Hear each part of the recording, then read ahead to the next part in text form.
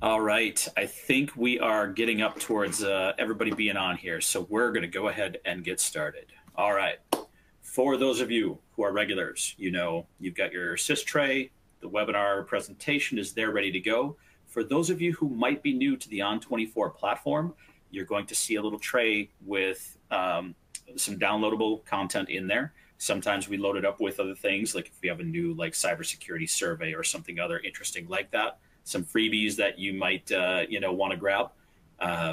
There is the presentation, though, everything we're going to go through, especially if you want to grab some of the links or other things. I know many of you go straight into your change control process from this meeting, so grab that download quick before you forget about it.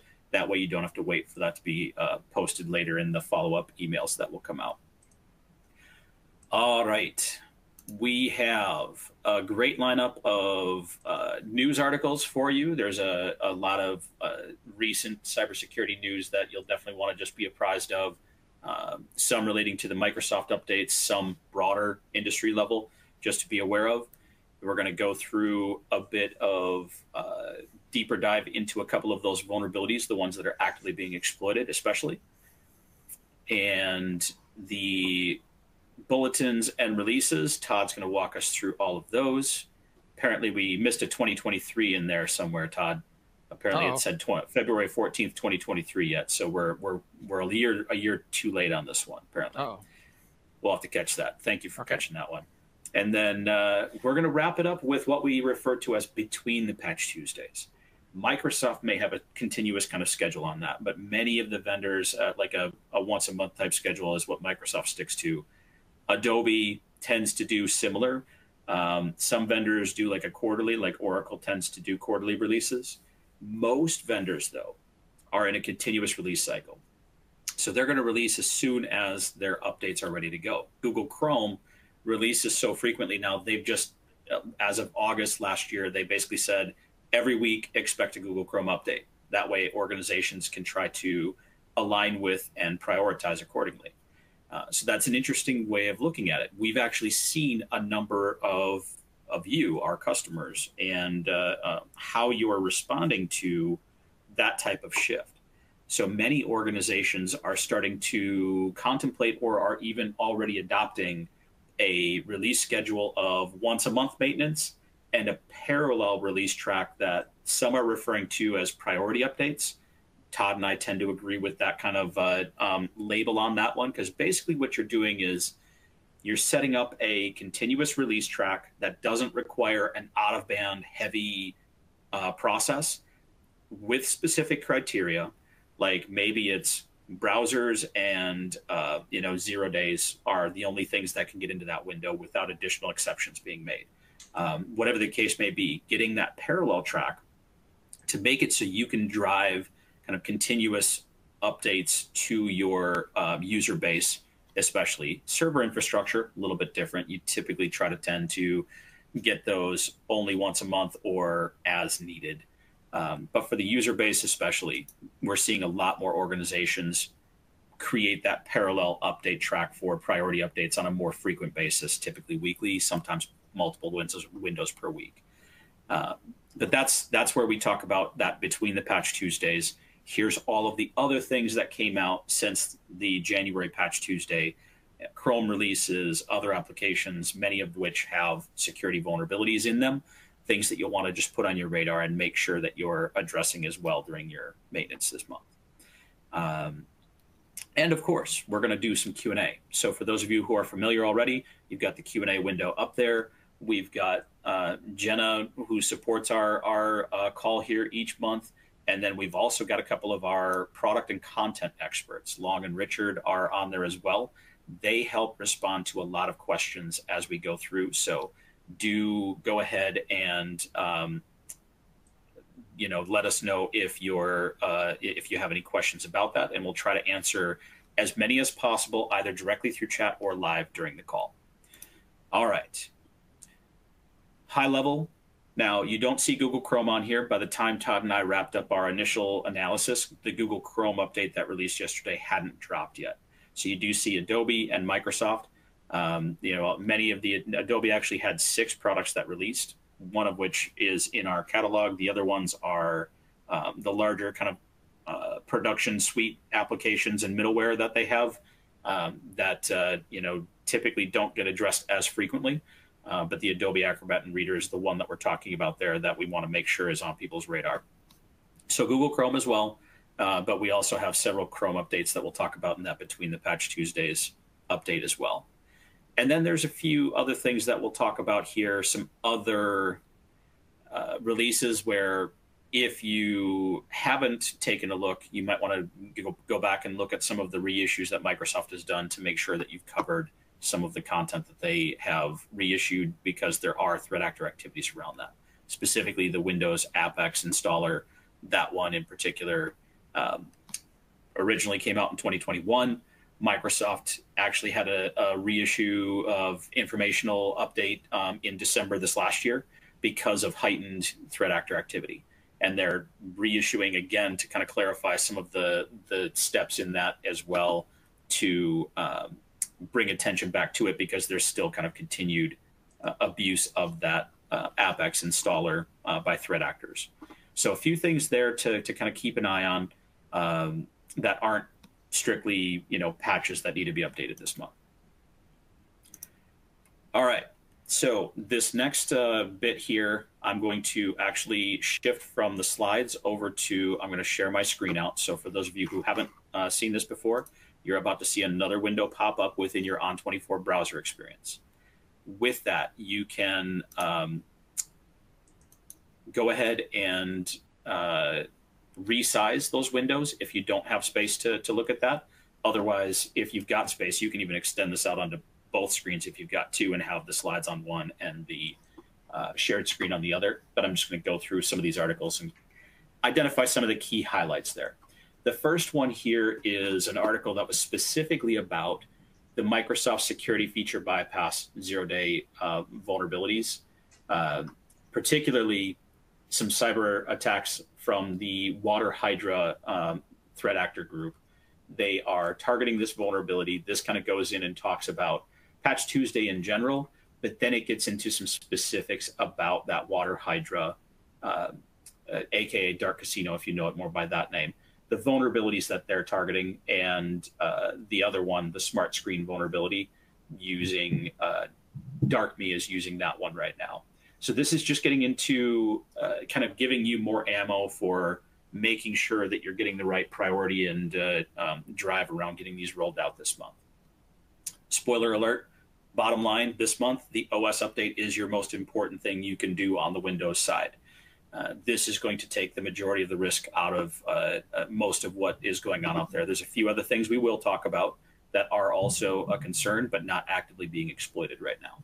So these are the two vulnerabilities and the different threat actor groups that are targeting them right now. Again, kind of fuel for any prioritization efforts you need to do to try to push things through quickly and effectively. Another one that kind of went a little bit broader. So the first one focused on the Water Hydra and DarkMe. The next one here expands to talk about a couple of the other updates this month that you also want to take a little bit of attention around.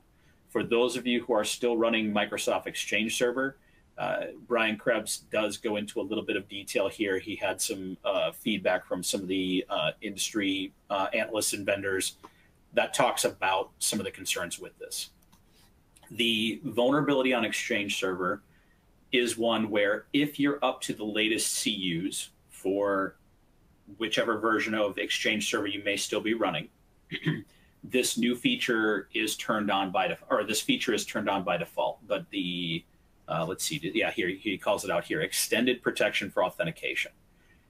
After a certain CU level, in the case of 2019, it's cumulative update 14. That's turned on by default. If you're running a CU level prior to that, you need to go and turn this on.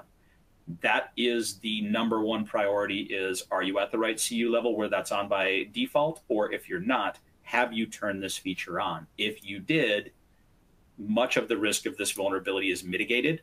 It's not eliminated, but it's mitigated to reduce the possibility of this being abused. Now, that doesn't mean you don't push the Exchange update. You should get this into your regular test cycles, because this one is particularly nasty. It's an elevation of privilege, but one that also could allow the attacker to gain access to NTLM hashes for that local system that's compromised. They could then scrape a bunch of identities off of credential information to be able to use elsewhere. So this is a perfect kind of scenario for the attacker to elevate privileges and also to grab some identities to start fueling their lateral movement throughout your environment. So number one priority for Exchange users, make sure you're at the right CU level, that extended protection is turned on by default. If you're not, go in and make sure that you've turned it on. Microsoft had some extensive information about that within the CVE page there. And they've got links to other Exchange Server blog information and other things there. That's the number one thing to look for on the Exchange side. The Office update this month, again, not currently actively being exploited, but Microsoft is concerned and other analysts are concerned about this one because it is, again, another nasty kind of perfect vulnerability for threat actors to take advantage of. The Microsoft Office CVE 2024-21413 is a critical, a high CVSS score. It allows the attacker to basically bypass security measures. So the mark of the web protected view is not being honored if they craft a file the right way. That allows them to bypass that. It can also be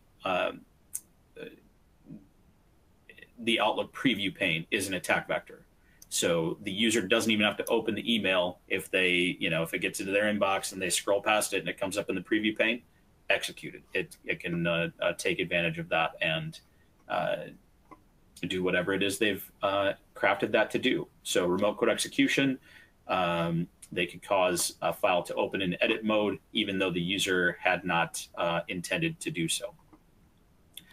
So those are ones where, while it's not being actively exploited, definitely you don't want to hold off too long on making sure that you've got Exchange and Office going through their testing paces and make sure that they get rolled out in a reasonable time frame. The next one here, again, just kind of gives a slightly different variation on some of the perspectives here. So more fuel for the fire if you need the right information to bring to other parts of your organization to drive remediation activities. So just trying to give you some of the information you need to help there. One of the things that they touch on too in theirs was the DNSSEC vulnerabilities. So this is a part of the Windows OS update this month. It has a bit more of a far-reaching kind of potential impact, which I've included another article here. Now, this is a news article. There's more knowledge-type articles that get into more of the, the gory details of what exactly is going on. This is kind of outlining the danger of this particular vulnerability. What researchers and the Center for Applied Cybersecurity are calling the worst attack on DNS ever discovered. The potential risks of this one are real. It could be a very painful impact if somebody were to try to start attacking this one on a broad scale. So details about that in here. Again, for the Windows side, Microsoft identified it as a third-party CVE that they were talking about. It's because they're using DNSSEC in Windows DNS, and they have an update that they have to provide to be able to resolve that vulnerability. So those are the additional things that you want to be aware of there. In other news, a couple other things that were interesting out there. This one in particular, there's been a lot of speculation about deep fakes, generative AI being used to drive more and more sophisticated scams. Well, we've got the biggest example yet of this in real life. So a deep faked video conference convinced an employee to basically give up $25 million across multiple accounts because they thought they were being asked to do this by their own employees, their leadership. So it talks about this particular one. I thought this article from CPO magazine did a good job of talking about the feasibility of And I believe this one, it talks about the possibility of AI-enhanced fraud becoming more and more effective by the day, not possibility of, the actual occurrence of. So it's a good read. It goes into a lot of detail and talks about the impacts and what people should be thinking about. But that was if you haven't seen that one yet, it's definitely one to be aware of because it's going to be more and more prevalent. Chip makers also had a number of updates. So there could be some things here with AMD and Intel updates going through. Now, this is always kind of a tangled web of once the chip vendors release their updates, then all of the OEMs have to take it in on their side and do their updates and all the different layers that it has to go through. So this is more of a on the horizon. Expect that there's going to be some chipset updates and other things coming here. The writer here goes into a number of different vulnerabilities that were resolved between the different vendors. So just kind of if you want to read more into it, there's some details in there about that, but it's more of an awareness of there will be some, there's some necessity to keep updating drivers and firmware within your organization. For those of you on the Linux side, this last one here is, I'm not going to get into the sides of this conflict, but the kernel is now becoming its own CNA. So CVE numbering authority. This means that they're basically going to be a gatekeeper for any CVEs that are opened against the kernel. There's a lot of controversy in these threads. I'm putting it in here more as expect that there's some changes with how CVEs for Linux kernel are going to be treated in the future here. Some doomsayers are saying it's going to be the worst thing ever. Some others are saying, hey, it's actually going to put some clarity around things so somebody can't just go in, scrape some random password reference and say, CVE, do this. There's a lot of good and bad in the discussions there. I think overall, it's a sign of this part of the Linux world trying to mature itself. You can see that many of the big vendors in other areas have become their own CNA as well. Microsoft, Google, a number of them are. There's good and bad to each of those things, but just more of an awareness that this is happening there. If you haven't heard about it, it may be something that if you're heavily in the Linux world, that could be something that you want to keep track of. All right. So we are going to move into the two new exploited vulnerabilities this month. So out of the 73 net new vulnerabilities, 2 of them were 0 days on the Microsoft side.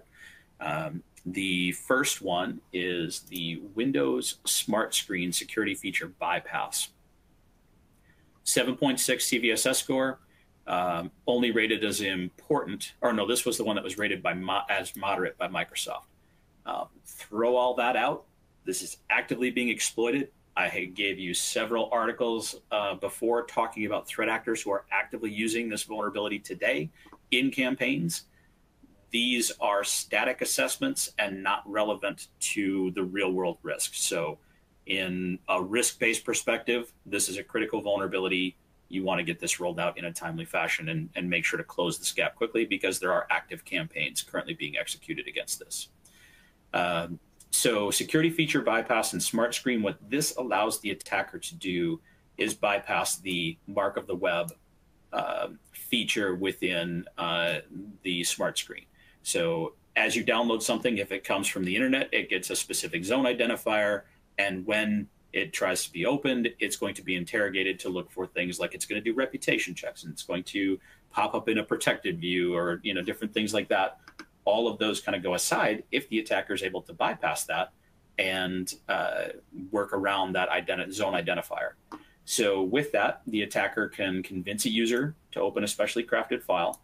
They say it like it's a difficult thing or not going to be something that the attacker will be able to achieve. In reality, I think we all know it's a statistical challenge, not an actual difficulty. If I get enough people in my campaign, I will absolutely get several of them to open what I want. We've seen generative AI making it even easier for things to be crafted and tailored to the target that is going to receive that. So more and more phishing of this type is becoming easier once again for the attackers. If they successfully exploit this, the vulnerability could bypass the smart screen user experience. The vulnerability allows an attacker to inject code into smart screen and potentially gain code execution, which could then lead to some data exposure, lack of system availability, or both. So again, actively being used in the wild. This is confirmed exploited, so it's not academic at this point, it's real. It is in basically all currently supported versions of the OS. Guarantee that it's probably in many unsupported versions of the OS as well, but if you're still running those, you know that you're not going to get the security updates there, but this threat is still potentially very real for those systems. So that is the update for the first one. Second one is the Internet Shortcut Files Security Feature Bypass. That's the theme this month, Security Feature Bypass. The severity on this is important. The CVSS score, 8.1. Let's see here, going down. Again, exploit has already been detected in the wild, and there's specific threat actors have campaigns around this that, you know, basically, again, it's not a if, it's a when at this point. An attacker must send the user a malicious file to convince them to open it. Again, statistical challenge, not hard to do. If they do that, they could send the user a targeted user a specially crafted file that's designed to bypass displayed security checks. However, they would have no way to force the user to view an attacker-controlled bit of content. So they have to convince them to do so. Again, it's just a phishing challenge at that point. They will get in with enough attempts. So both features, scrolling down to the affected, again, Windows OS is where this one is resolved again this month. So those on top of the criticals that were in the OS update this month, basically this is your number one priority. We've also talked about the Office update with particularly nasty vulnerability that can take advantage of the preview pane. So that would definitely be one that I would urge you to also try to get out as quickly as possible. But this is your top priority this month, is the OS update. Okay. Going off of the screen share and back over to just the slides. On the Linux side, once again, there were a couple of other notable things here. This one is a particular vulnerability in Red Hat. It's a flaw in shim. It's an open source bootloader maintained by Red Hat. The vulnerability enables an attacker to craft a specific malicious HTTP request, which could lead to getting a completely controlled out of bounds right, and basically giving them the ability to compromise the system.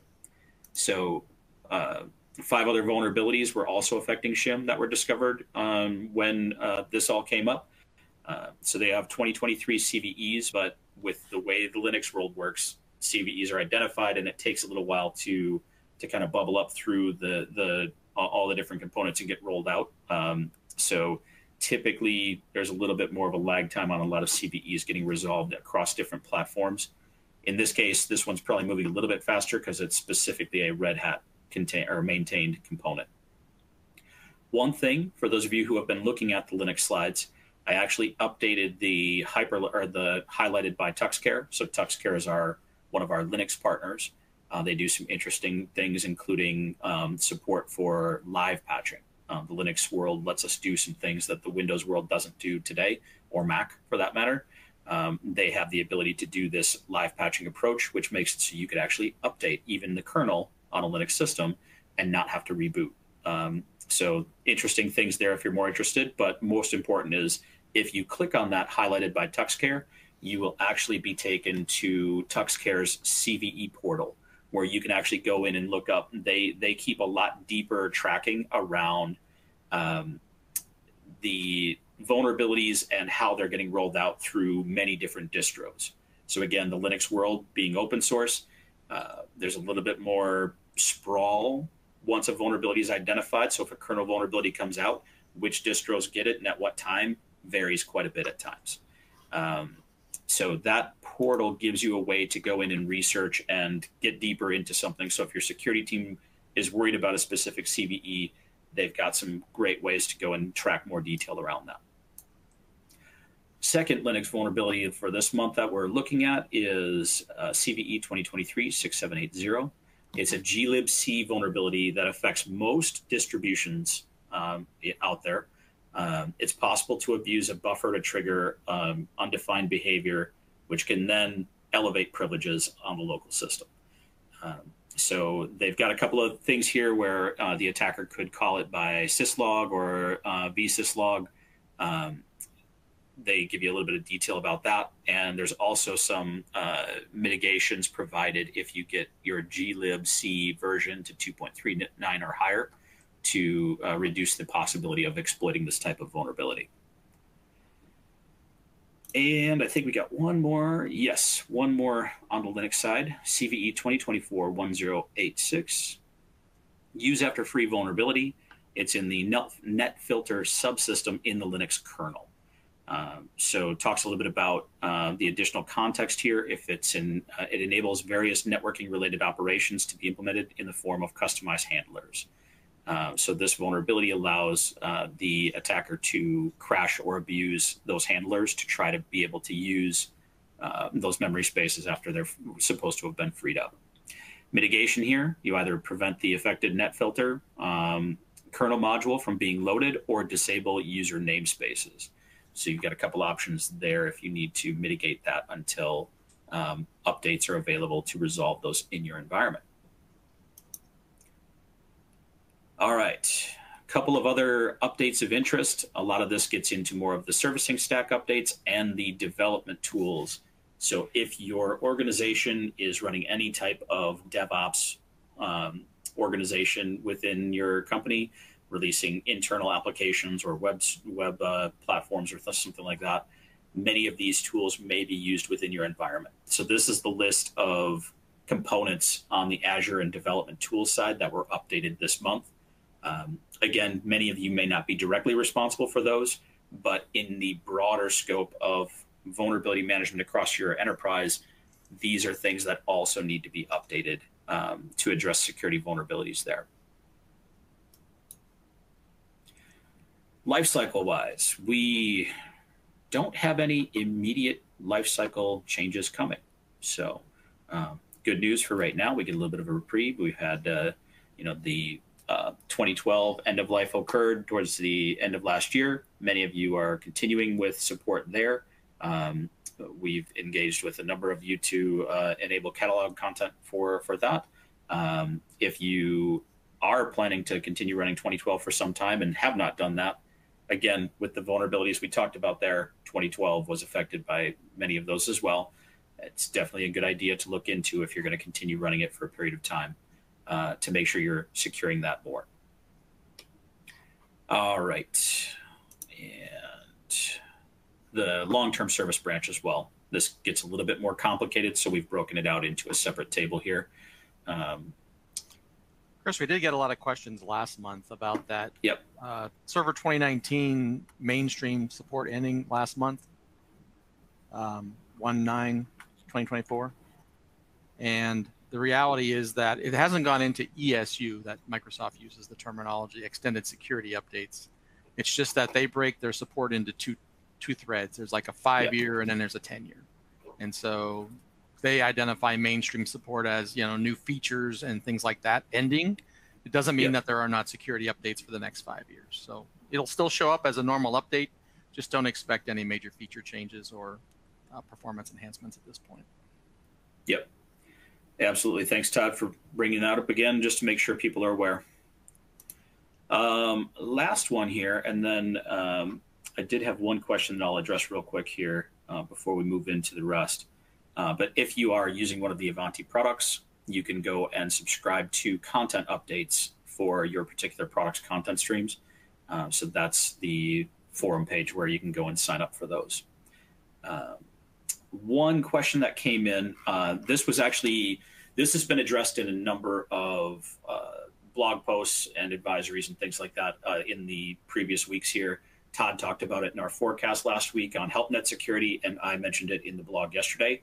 But for those of you who are running the Ivanti, one of the Ivanti VPN or Connect Secure products, the updates for those to resolve the vulnerabilities that are being targeted in the wild, they are out and available. And the CISA guidance, we've worked very closely with them to get their guidance up to speed as well. I cover all that in the blog from yesterday. If you're interested in that information, there was one person that asked about that. At least I'll have to go back and find where it went because there's multiple questions that have come up since. But if you need information about that, happy to share that with you. We've not hidden anything there. We've tried to give updates as quickly as possible on making sure that people are aware of where we're at in the update process for those products. And the FAQ also covers a broader conversation there. So whether it's concerns about supply chain attacks, things like that, we address all of that in the advisory FAQ on our community. So if you have questions and need that information, please reach out and we will absolutely get you all the information you need there. So, okay. On that note, Todd, go ahead and take us into the bulletins and releases. Sure. Thanks, Chris. Let's talk through what was released yesterday very quickly here. As Chris mentioned, there was a security update for Adobe Acrobat and Reader. Happened early in the day, so we were able to catch it here. We didn't catch the Chrome one later. 13 vulnerabilities in this one, so it's been a fairly major update. We haven't seen much on this for a couple of months now. 5 of the vulnerabilities addressed in these products were rated as critical. So go ahead and take a look at those and make sure, if you're using this in your environment, that you get it updated as quickly as possible. I think most of us use Acrobat these days to read things, Reader anyway. Moving on to the Windows updates. Windows 11 update as usual. We saw the usual support for the 21H2 as well as the 22H2/23H2. Again, the reason those two are lumped together under the same KB article is because they have essentially the same operating system kernel with different features layered on top for the 2 releases. So that's why they're lumped together as far as the updates go, as a matter of fact. They did address 41 vulnerabilities, so they've been ramping up since the beginning of the year when they started really slow. Chris talked in quite a bit of detail about the 2 vulnerabilities that I've listed in red here that are known exploited, so won't go into a lot of details on those. One of the things I was kind of shocked to see is that they reported no known issues across Windows 11. They had been carrying some small things forward for a couple of months, but it looks like they are either not reporting on them anymore or they've resolved them. So take a look at those. On the Windows 10 side, a few more vulnerabilities addressed. There were 44 there. As Chris said, the key this month is the operating system vulnerabilities because of those 2 known exploited issues. They have lots of versions of Windows 10 out there that are still running, as you can see from the affected products list that I have at the top there. And there are some known issues reported this month. That, again, one that's carried forward are these Copilot and icon display issues. We saw those last month in this particular release, the Windows 10 Education and Enterprise versions for 21H2 and 22H2. Again, I talked about this last month a little bit as well. Copilot was the new help system that's introduced in Windows 11. It was backported to Windows 10, so they have run into a couple of issues here and there in Windows. For example, there is an issue where, depending on how you have your taskbar oriented, it doesn't work properly. And again, there is another issue with icons moving around, not being displayed properly. Again, Microsoft says they're working on a resolution for these, so we'll see when they come out. Something new this month that showed up on Windows Server 2022, after you install the KB listed here, 503.4129, which I put in parentheses here, is from January. This was the Server 2022 issue from last month. There are some issues with Chromium-based browsers, such as Edge, of course, Microsoft's own browser. They may not open properly or display properly with a white screen. The issue has to do with the image files that they're executing and loading. And they do provide some detailed workarounds if you want to go in and tweak the registry to make it work properly. I didn't go into all the details here, but if you go to the KB article that's in the link up above, you can go and take a look at those.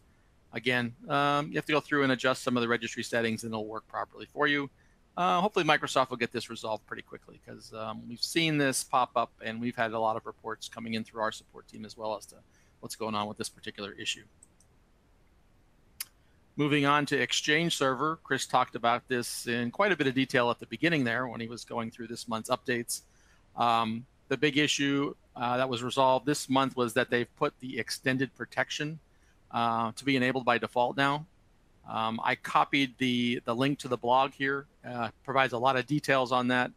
That was the best source I found. Again, this is from Microsoft's own Exchange Server tech group, providing a lot of details on this particular issue, resolving both the CVE 21410, but also talking about how extended protection works across these. Interestingly enough, as far as known issues go, this is the one thing that they called out. Basically, they said when you go through and enable all this, when you're running the setup.exe, you get an error message that says Exchange setup has been enabled. So I thought that was kind of interesting, but they're calling it as a known issue. But just be aware of that. If it pops up when you're configuring, it appears that you have configured it properly. Chris also talked about the Microsoft Office apps. Basically, everything was rated as critical this month, everything that came out from Microsoft. The update for the click-to-run versions of Office, including the 365 apps, Office 2019, and the long-term service channel 2021. They addressed 6 vulnerabilities. Important about these are none of them are known to be exploited or publicly disclosed. Those were only in the operating systems that we talked about earlier. These particular vulnerabilities can result in remote code execution or an elevation of privilege. There are no reported issues around these. A lot of KB articles, especially on the regular Office apps, 2016 in particular. You can see there were individual updates for the different versions as well as for the Office suite. 6 vulnerabilities, slight different. If you compare the numbers with the click to run, the vulnerabilities addressed are slightly different. Again, no reported issues, but they are rated critical. So you want to follow very closely with updates once you get the operating systems updated. There were also some questions I saw earlier talking about the .NET Framework updates that have come out. Generally, when we're going through the lists and Chris and I talk about bulletins, we talk about the security updates that come along, but there were .NET Framework updates that are coming out, that have come out, and we'll be including them today in our update to other content for our products, in case you're asking. Chris mentioned between the Patch Tuesdays and the activity that occurs there, this has been a crazy month. A lot of updates across all third-party apps. I've included a list here. We'll go through them here in just a second. One of the biggest updates that come out, as Chris mentioned, different vendors release on different cadences, but Oracle released their Java updates, and of course, everybody who uses the free version of the Java updates have also rolled out their updates as well. So you'll see here as we get into this, Azure Zulu, for example, is one of the other products that go through and use the Java updates. In this particular case, they've updated, had 4 different updates. There are 4 versions of Java in the field now. So you'll see updates for version 8, which is obviously the oldest one. And these other ones are the long-term service channels for these different Java updates. There's 11, 17, and 21, 21 being the most recent that came out. And so be aware that there are updates for Azure Zulu if you're using that. There are updates for the Java Development Kit itself. Again, there's version 21 here. You'll see 6 vulnerabilities for version 17. And of course, 8 and 11 as well. And then we know that a lot of people use Corretto as their Java update tool. And of course, they have their updates as well for version 21, 17, 11, and 8 as well. Keep in mind that Oracle made a change in the way they've implemented Java. Way back in version 8, you can update both the runtime environment as well as the development kit. Moving forward with 11, 17, and 21, you have to actually compile the updates into your applications using the Java Development Kit only. There's no longer a runtime that's running there. So a little bit different in patching. It made life easier for us, but harder on the development side. At least we don't have to go through and update the runtime all the time. Chris mentioned about the various Chrome updates that are coming out. Basically, you can see these are coming out weekly. I put the dates on these. Here's the 16th, the 23rd, the 30th, and then February 6th. So we're getting regular Chrome updates with security fixes, so be aware of those. And of course, the other one dropped yesterday late, so we have another one that's not even on this list. This is between the Patch Tuesdays. We had Firefox, Firefox ESR, and Thunderbird updates in the middle of the month, which was nice, on the 23rd. So those came out. We'll be waiting on another update here from them shortly, I'm sure, from our Mozilla group. We also saw updates for PDF Editor from Foxit and their consumer version of Reader as well. Chris talked about the vulnerability that we've had in our VPN. We do support our own products from a patching perspective as well, and there was an update for the Pulse Secure VPN desktop client that we released here back on February 2nd. Moving on from Windows to the Apple side of things, there were quite a few software updates from Apple directly, as well as third-party vendors on there as well. We did see Monterey addressing 9 vulnerabilities. We saw Ventura addressing 13 vulnerabilities. We saw a Safari update for Ventura and Monterey as well, so they're in the browser side. And finally, a Sonoma update that addressed 17 vulnerabilities as well. You know, it's pretty typical. Apple generally supports 3 versions of their operating system. Usually the newest one will come out around the Thanksgiving holiday, sometime around then, in November. And they will then drop support very quickly for the oldest one. In this case, that would be Monterey. So we'll see in the fall when the new one comes out. Of course, Chrome updates as well. On top of the various Apple operating systems, we saw 3 different releases throughout the month, this time between the Patch Tuesdays. We saw an update for Docker Desktop that addressed 4 vulnerabilities. Evernote addressed 1 vulnerability. Microsoft obviously supports updates on top of the Apple operating system as well. We saw this one particular vulnerability, 20677 here, that came out the middle of the month. You'll see it. There was an update for Excel, OneNote. I think I listed a couple other here, Outnote, PowerPoint, and Word. So there was that update that came out in the middle of the month, so be aware of that. And of course, a lot of people run the Edge browser on top of the Apple OS as well. And so we saw 3 different updates that came out for Edge periodically throughout last month. So a lot of third-party releases, obviously, happening across a lot of different operating systems. And here is the Mozilla update as well for Firefox and Firefox ESR and Thunderbird finally. So lots of activity this last month. As Chris mentioned, you know, in addition to your normal patch cycle that we're seeing for your typical Patch Tuesday and all the OS and application updates that come out from Microsoft, we're now seeing a lot of interim updates that people are running these days as well as part of a regular patch cycle to catch the most important of those third-party updates.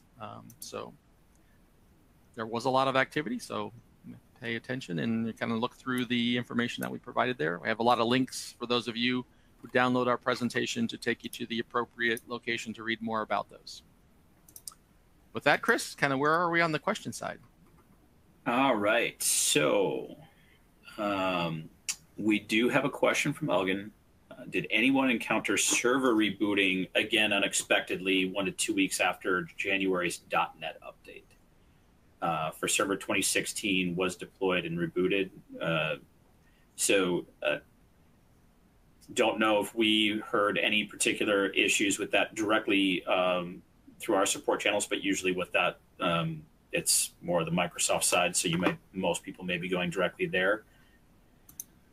If anybody has a similar experience, go ahead and share that real quick, and we can share that on here. So that was more of just a, hey, did anybody have the same issue?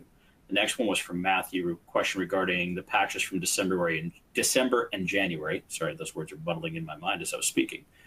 Was there anything that potentially broke print filter pipeline service.exe? Todd, we didn't have anything specific for a known issue around that, right? I don't think so, but we did go into print servers a little bit in more detail last month because there was an article that came out about Microsoft going to update their entire, the printing infrastructure. Right. And he mentions the tool in here. I talked a little bit about that last month as well. Let me go back and see if I can find some of those links, and I'll provide them here.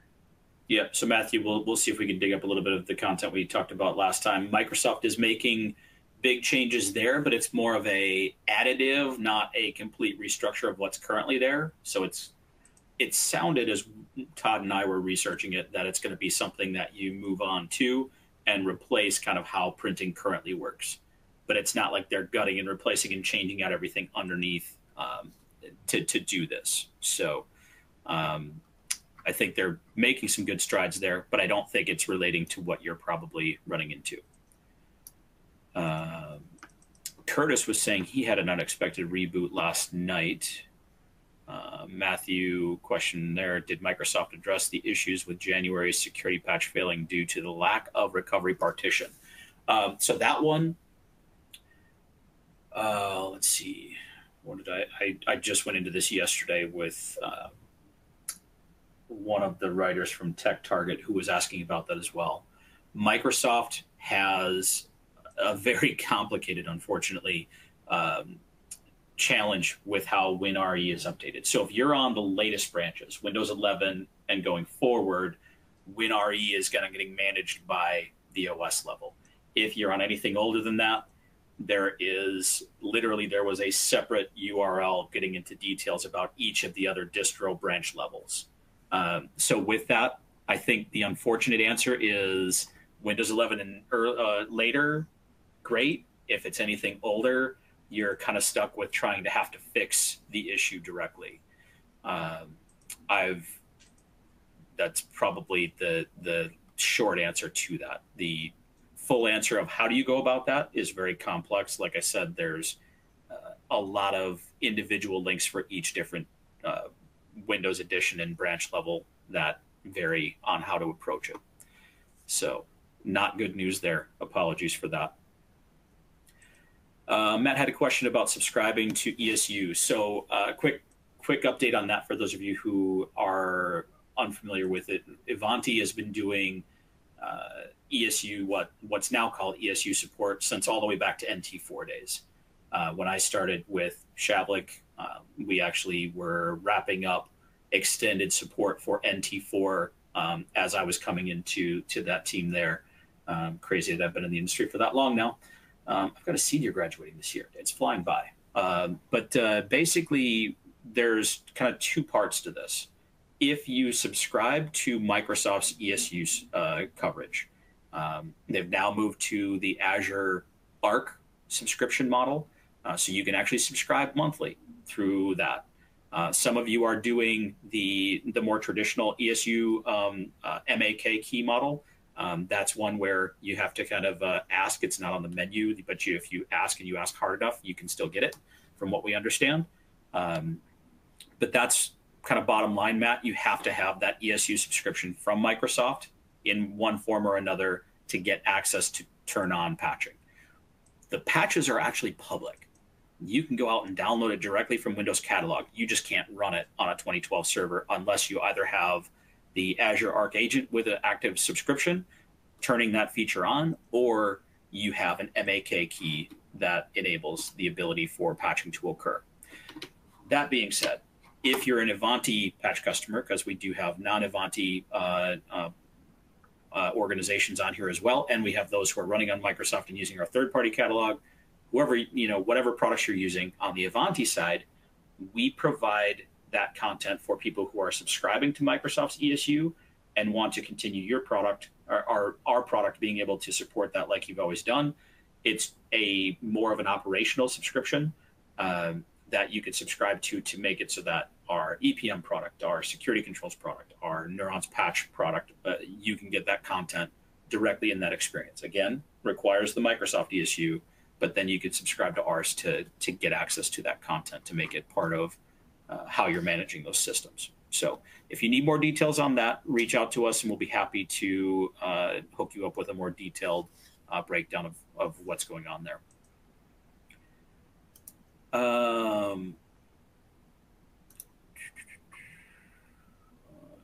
think we've got most questions addressed.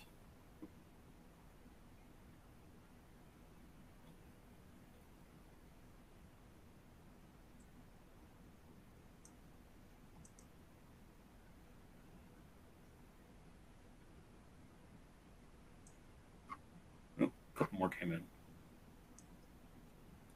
Since Exchange CU14 was just released, manual modifications have to be made if you do not update, right? Typically we do not install the CU at release. So yeah, Roddy, if you're not at it, again, each version CU is different for that. I think 2016 was CU23 turned on that enhanced protection for authentication, and for 2019 it was CU14. If you're on an older CU than that, Microsoft has details on there about how to turn on that feature. It's still in there for I don't know how far back, but it's in there, and there's details about how to turn that on. But you have to do that if you're on a CU level before they turned it on by default. So hit up that CVE page. If you scroll down, you're going to get to the FAQ section. They break it down by which edition you're on, tell you exactly which CU turned on the feature by default, and if you didn't, have links to more detail there. Yeah, this month's KB article that I included, Chris, as well, I read through it in quite a bit of detail. They talk about going back and turning it on in 2016 and other places as well. So they go into quite a bit of detail on how to enable it. Absolutely. Follow-up question about the Connect Secure technology. No, the Ivanti patch solutions and endpoint management solutions do not share a code base with the Connect Secure product base. So completely separate code base. All right. You're welcome, Remy. We're always happy to try to share as much detail as possible to make everybody's lives easier. There's a lot obviously out there, so we don't have questions for everything under the sun, but we do our best. Infographic for this patch Tuesday. That all should be live, but let me double check it because they did make some updates to the website. You can actually see that we had some format updates and things too. So a lot of our content and things were updated, and the website is getting some, facelifts and things like that as well. But if you go to Ivanti.com, under resources, there's the Patch Tuesday subpage there. You'll have the February 14th Patch Tuesday is updated. The infographic link is there and working, along with links to the blog, and the presentation and webinar recording will be up there later today. So that's the best place to get that, is on that Patch Tuesday page. Chris, did you talk about the addendum associated with our ESU? I can talk about that. I did not mention that. There was a question from okay. Yeah, there was a question from Ulan here, so I'll address that really quick for you, Ulan. So we have an addendum with our Server 2012 ESU content in that we obviously can't do the patching without you having a Microsoft Azure Arc enablement or a Mac key in place. So all the addendum does is confirm that you understand that you have to have that separate key from Microsoft in order for the patching to occur. We can provide the content and patch and enable them through our patch products, but the understanding through the addendum obviously is from a legal standpoint that we aren't directly providing Microsoft keys to you. You have to get them from Microsoft. That's all that addendum is all about. Hope that's clear. There was a question about a Python security update without CVEs. Chad, I'm assuming you're saying Python on Windows, or are you talking Python in general? Might have to get some more details on that. I don't see any immediate news just by looking on the Python side. I mean, a lot of vendors will say this is a security update without providing specific CVEs they addressed. So that's probably the question, maybe. Yeah. I apologize. We don't have a good answer for you on that one. We'd probably have to get more details so we could research that in more depth. All right. Oh, he's saying it was on our slides earlier. Yeah, it's probably listed as a security without CVEs. That's why. Oh, I see what you're saying. In the between the Patch Tuesdays. Yeah. Yeah, you're right. It's probably there. Okay, so that's actually a good point. We can tackle that real quick because that's actually a good one here. So many third-party solutions, and I'll go back a couple of slides here to get to the slide that Chad is referring to. Thank you for clarifying that. That definitely got my brain in the right place for this. So we tend to, that's the Apple specific one. Here we go. No, it's still not it. Where's the general one? We got a lot of slides. Got to go way back. There was a lot between the patch Tuesdays. There's a lot of between the patch. Okay, so security updates with CVEs. These are updates for vendors that do a continuous delivery model, like Google Chrome. If you go to Google Chrome and download Google Chrome, you're always going to get the latest Google Chrome. And when they update, the latest Google Chrome is what's now there. It's just chrome.exe. It's a continuous delivery model. They basically kind of treat everything as a contiguous stream. From a defense in depth perspective, many years ago, we made the decision to kind of break this down into kind of three buckets: security updates with CVEs, security updates without CVEs, meaning for those continuous delivery products, version N might have a security vulnerability that's resolved in it. Version N-1 didn't have any, but N-2 did have CVEs again. The state of machines in your environment can vary significantly on some of these products. We treat it as a defense in depth approach, where if it's a continuous delivery model, the CVE or the security updates with no CVEs are one where the N release may not have any CVEs identified, but N-1 or X, beyond that, has CVEs identified in it somewhere and could be resolving those on your system. So it's more of a defense in depth approach there. The ones where you see non-security updates, that's a clearly kind of defined stream where they have security kind of continuous release track, and then they may have a non-security branch as well. So those are ones where it's not that defense in depth approach type approach there. So hopefully, Chad, that helps explain that.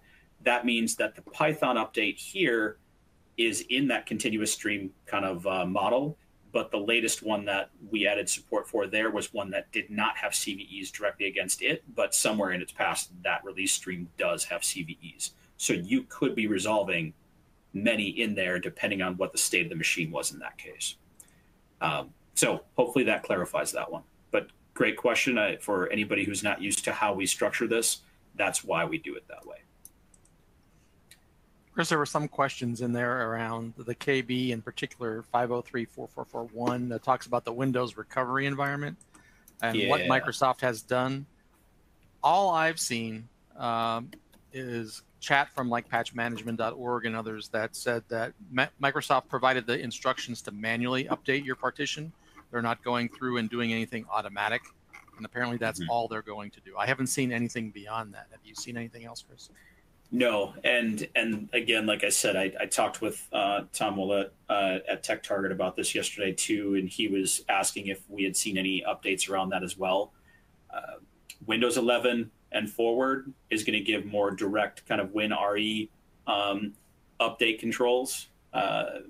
With the older versions, you have to go through their manual steps to reconcile the current issues depending on your circumstances.